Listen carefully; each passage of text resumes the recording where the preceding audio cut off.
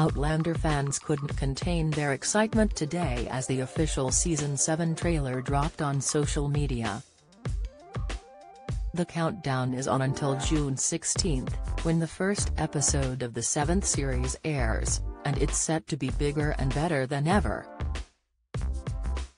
The 16-episode season will be split into 2 parts, with the first half premiering in June and the second half airing in 2024.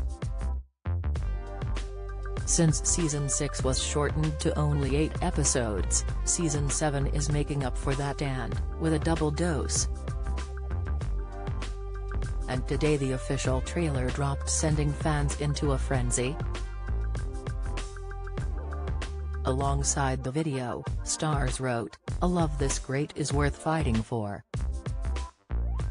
The phenomenon returns when #Outlander premieres June 16 on Stars. Before the clip, Katrina Balfe and Sam Heughan can be seen talking to the camera. They said, "The official Outlander Season 7 trailer is here at last.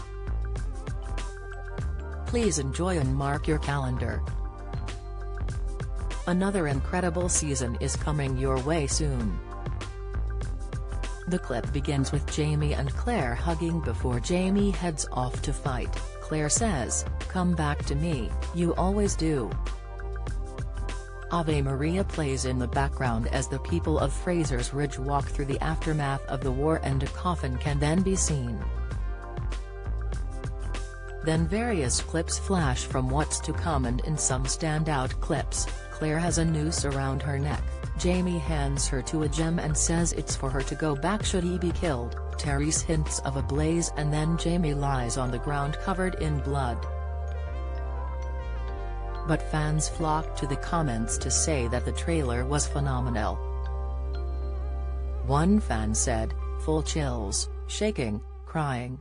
I cannot wait, this season is going to be one of the most epic yet, I can feel it. And I'm gearing up for some more set design inspo."